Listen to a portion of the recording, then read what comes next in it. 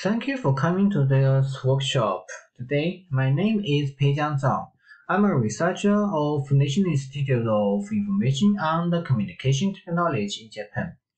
Today, I will do the overview presentation about our workshop, Insight for Wellbeing, Multimodal Personal Health Lifelog Data Analysis. Now, let's start the presentation. First is about the background of our workshop. As we know, the association between people's well-being and the properties of the surrounding environment is an essential area of investigations.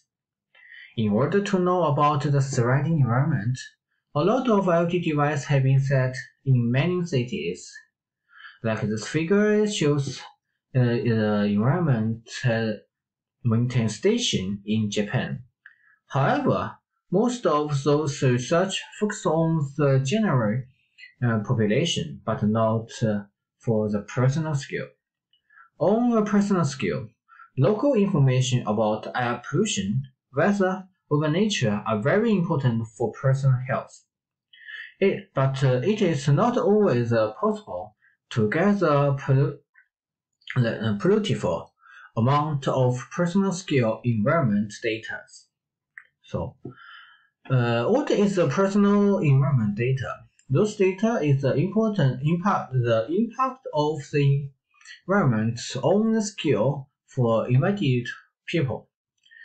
Those data were using the variable or movable environment data collection device to collect, like shown on on this figure. We'll use this variable image sensors, smartphones, or smartwatch, or Lifelog camera to get those data. This data can be used to consummarize the people or the personal health plan, like which road has a better air and good for health.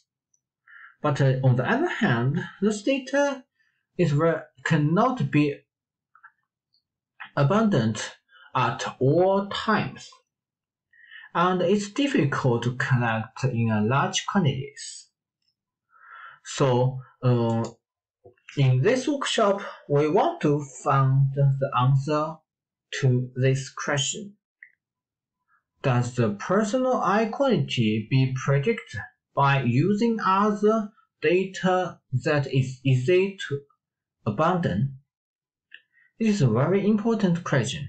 Like if we can predict the personal eye quality by the public open data or by the Lifelog data. So,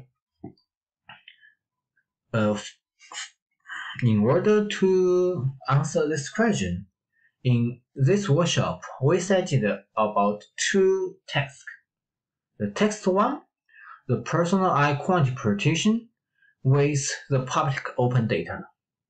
In this test, the prediction target is the value of personal eye pollution data, include the PM2.5, the oxidant, and the NO2. And the input of the other data is the weather data, including wind speed, the wind direction, temperature, and humidity, and the eye pollution data from the public open data source. From the text 1, we want to know whether we can use the public open data to predict the personal eye pollution data. And the text 2 is about the personal eye quality prediction with the Lifelog data. The prediction target is the same as the test 1, the value of the personal eye quality.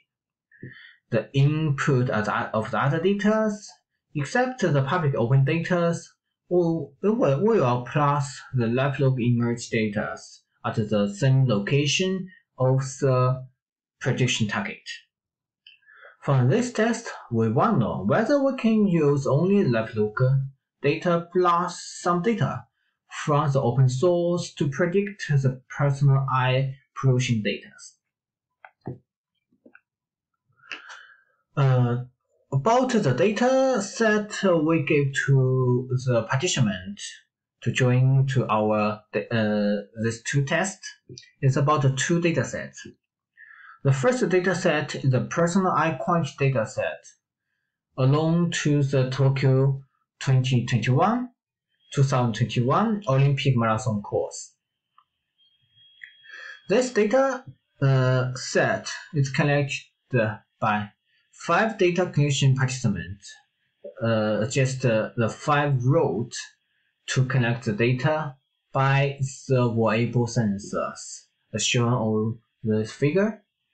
This 5 routes, the road 1 to road 4 will be along the marathon course for the Tokyo 2020 Olympic. The road 5, this 4 road, and the road 5 was the running course around the imperial palace.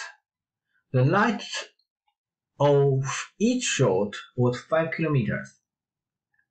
And each participant started the data collection at 9 o'clock a.m.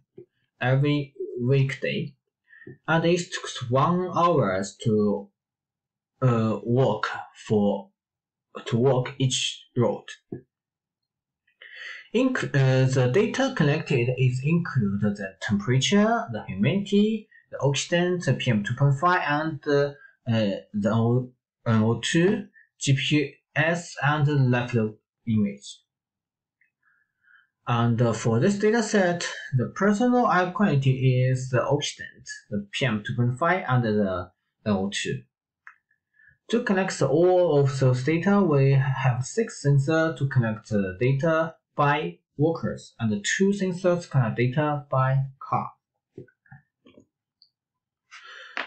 And the global data, the other data set about the public open data is the global air pollution data set in Tokyo. In this data set, we have 26 monitoring stations in this data set. For each station, we have 11 types of air pollutant, and we have 4 types of weather data. But in fact, not for all stations will collect all of those pollutant or all of those weather data. So in this data set, it will have a lot of missing data.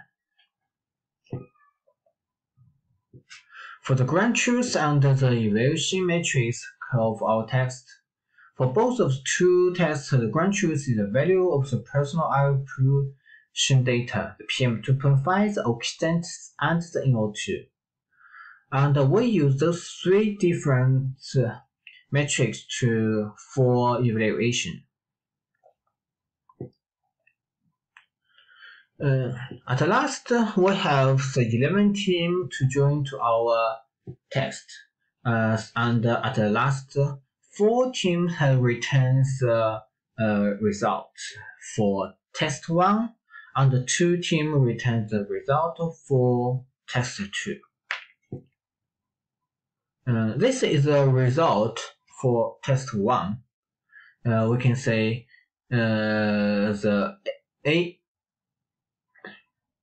AISIA team gets the best result in NO2 and oxygen, and the QHL UIT team gets the best result in PM2.5.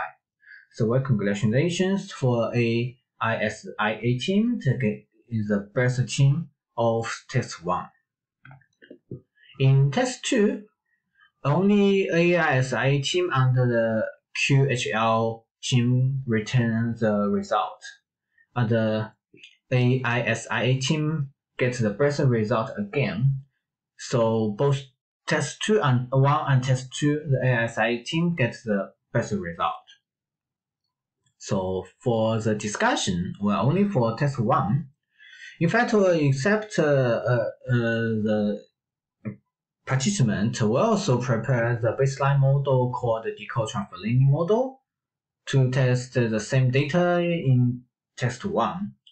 As you can see, in fact, for NO2 and the oxygen, the detailed model will get the best result. And this is the opening presentation. Thank you for listening.